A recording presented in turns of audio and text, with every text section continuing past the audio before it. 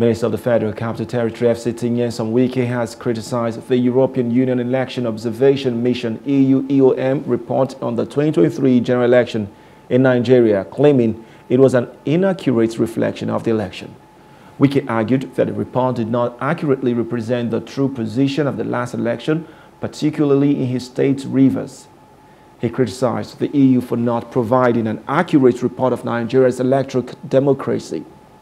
The EU-EOM, led by Barry Andres, presented its final report in June, highlighting 6 priority areas with recommendations. I sincerely do not agree with the European Union on the stance on the past election in Nigeria. I do certainly take exceptions of their stand because, you see, we thought there's no need for you to interfere in Nigeria, rather to observe and make a recommendation. And the interference came when there were electoral tribunals going on. It's not acceptable. We thought that, oh, you would have even, in fact, I'm surprised, like in Rivers State. I asked, how many of you were in Rivers State to visit the 6,886 or thereabout number of polling units? Sometimes you send 1 or 2 persons. And I ask you, how do you go? How do you? So if you have seen some infractions in about 20 polling units, is that enough to make a general conclusion?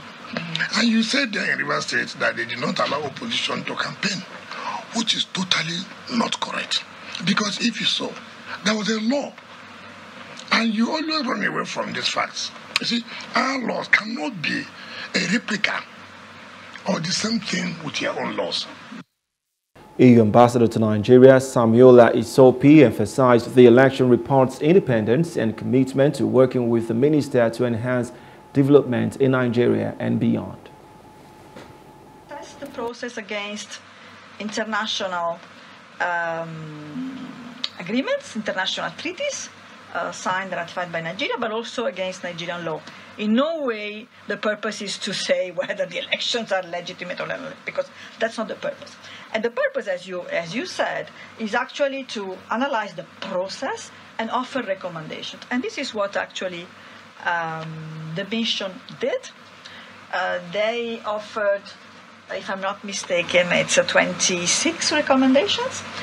That's the part of the report that I know best, for a very simple reason, because now I have the task, together with my team, to work with our Nigerian partners to see to what extent we can provide the technical assistance, expertise, to address those issues on which I think we can all agree.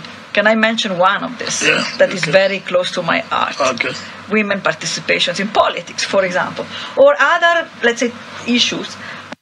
Hello. Hope you enjoyed the news. Please do subscribe to our YouTube channel and don't forget to hit the notification button so you get notified about fresh news updates.